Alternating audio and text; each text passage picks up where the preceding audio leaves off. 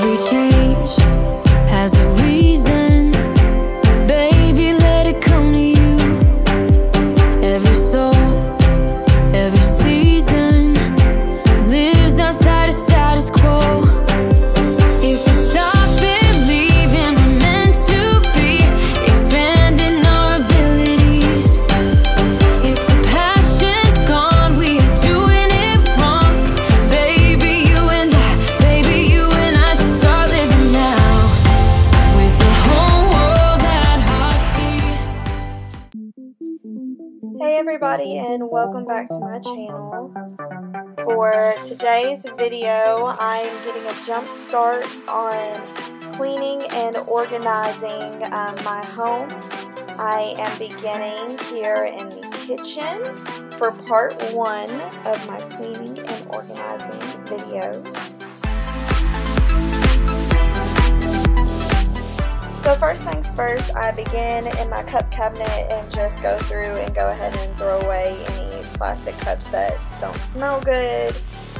And then I empty my dishwasher so that I can get all of the dishes put away and ready to go.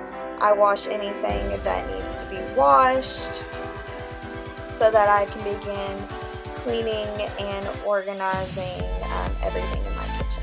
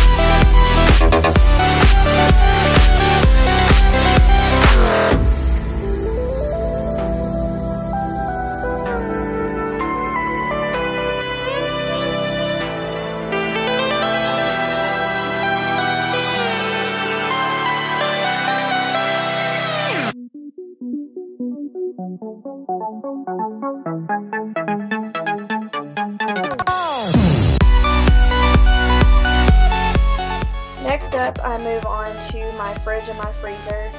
My freezer is just overloaded with stuff and it didn't really need anything special done to it. However, my fridge desperately needed to be organized. It needed to be cleaned out. All of the expired food was thrown away.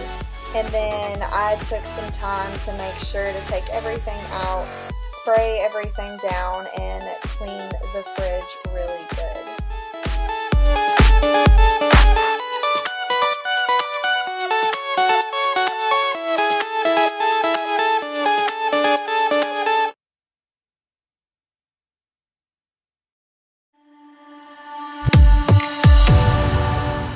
So after I have cleaned out the fridge, I put down paper towels, which I've actually seen in a couple of other fridge clean out YouTube videos.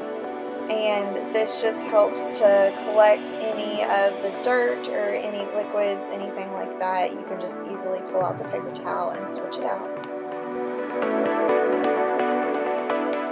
Next up, I just switch everything over to one side, and then I wipe down as much of the shelf, the sides, and the back as I can, and then I will switch it all over to the other side and do the same thing.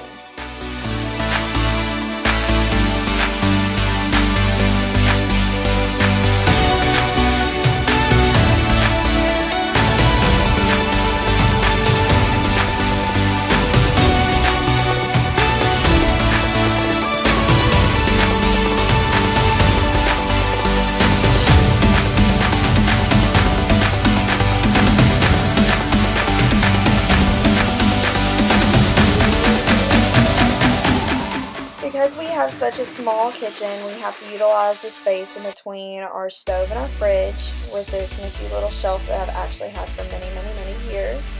So as you can see, I just take things off of it, I spray it down, wipe it off, and then I just reorganize things to make it a little bit easier to grab things.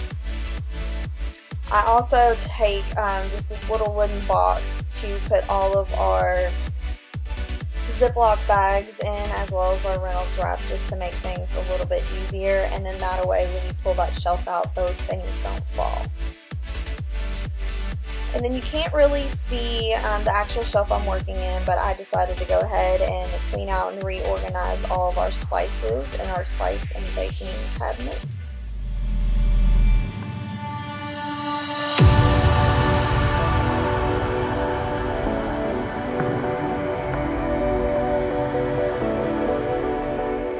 Now my idea for this cabinet was that I'm so short that I have trouble reaching all of the containers to put our food, leftover food in. So I wanted to switch some of this stuff around. I love my Magic Bullet and my blender, however I haven't been using those as much as I have needed to reach those food containers. So I just flip-flop some stuff around in this cabinet.